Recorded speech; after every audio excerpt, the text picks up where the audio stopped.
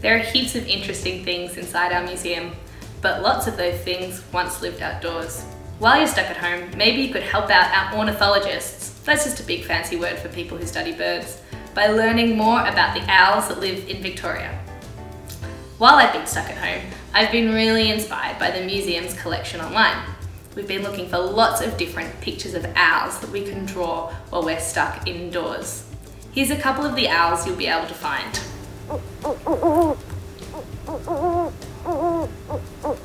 Different owls have different face shapes. Here you can see a barn owl and a powerful owl that we've drawn. The barn owl has a love heart-shaped face like this, and a powerful owl has a hawk-like shaped face, kind of more like a big rounded oval. They both have sharp, pointy beaks and big eyes. Once you've drawn the face, you can draw the rest of the body with all those beautiful feathers. Remember, owls have really big feet and talons, so make sure you include those too. Once you've finished drawing your owl, make sure you name it and share it with us using the hashtag #MuseumAtHome. We'd love to see all the ways you've been inspired and creative with our online collection. We hope you have a hoot drawing your owl today. We'll be back tomorrow with more fun ways to explore the museum at home.